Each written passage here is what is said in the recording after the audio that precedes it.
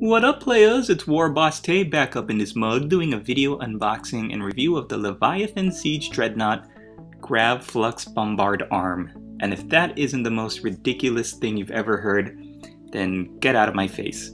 It's from Forge World and it's for the Leviathan Siege Dreadnought, and it is, I think it's my favorite weapon. It just looks so crazy sci-fi out there once it's all put together and painted. I had a lot of fun painting it, and I'm sure you will too. So it's only for the Leviathan Siege Dreadnought. So if you don't have that particular style of Dreadnought, you're gonna have to go out and get yourself one, because I think it would be worth it for this weapon alone. This and like the Siege Drill fist and the chain fist looking one, it just all looks great. So first you've got the standard shoulder mount and insert and the pivot joint. And it's really once you get to the other parts of the weapon that it just gets so crazy. This part is the back, which I couldn't really figure out when I was first looking at it. I really thought it was, you would think it might be the front because of all the weird, strange sci-fi looking things, but that little piece in the center is where the pivot joint goes. And actually this crazy looking part in the front is the barrel. So it just looks like a weird cross between a heavy sci-fi weapon and maybe like almost like a Necron style with the plating and the overlapping bits.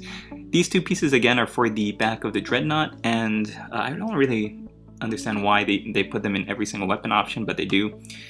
But here we go. This is it all built up and put together once I had washed it with the warm soapy water. It was a snap to put together. It was very easy with super glue and super glue activator.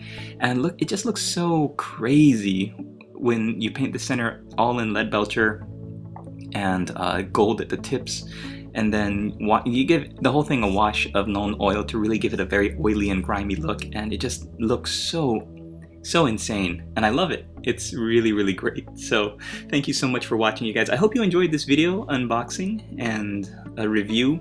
Not really sure what the rules are. I don't really follow the rules. I'm more just looking at the models, and this one is a definite thumbs up from me. So thanks for watching. I hope you enjoyed this video. Follow along my channel. Don't forget to leave a comment down below, and stay tuned for more Leviathan Siege Dreadnought weapon unboxings.